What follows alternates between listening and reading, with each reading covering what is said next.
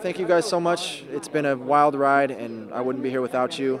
Make sure you join the Synergy and get synergized.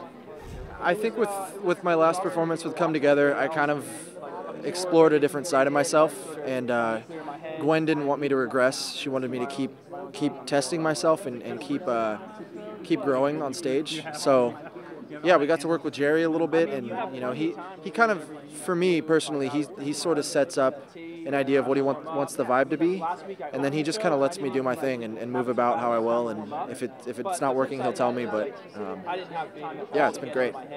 I mean, however people want to describe me is cool. I try to just do the music and do what feels right, and whatever that makes me is whatever it makes me. She likes to challenge my ideas, which is great. You know, I think she wants to, if I present a song to her that she doesn't necessarily agree with, she lets me explain why I want to do it. And I think at this point we've developed a rapport, and she trusts me. She wants me to do me on the stage, and that's great. It's amazing.